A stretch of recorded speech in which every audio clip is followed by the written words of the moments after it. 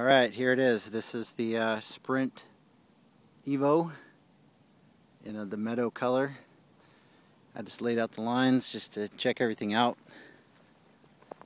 We have calm winds, very calm conditions up in the air, calm conditions in the landing field.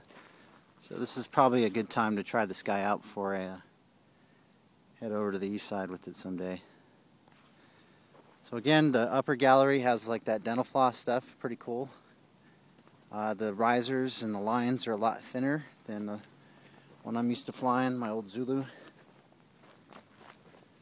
Come over here, we'll take a look at the risers. As you can see, your A's, pretty small. The risers are just like half of what I used to fly with. And here's the Verso harness that I've adjusted in a hanging barn simulator, and got the speed bar, and I got the reserve packed away in it.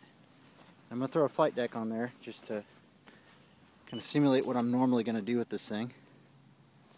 So there it is.